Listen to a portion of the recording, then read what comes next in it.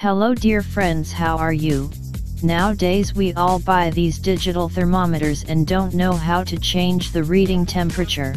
Today we will learn how to change temperature from Celsius to Fahrenheit and vice versa.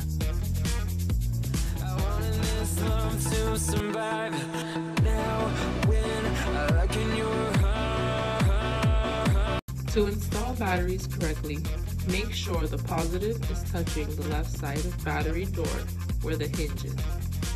Now to change from Celsius to Fahrenheit, press the trigger to activate screen.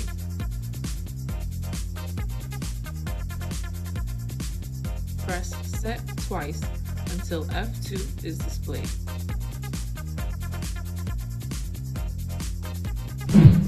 Press minus key once to switch to Fahrenheit. Press the set button twice.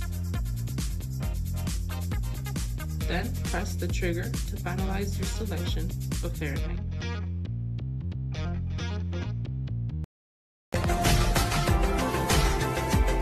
New to this channel, don't forget to subscribe.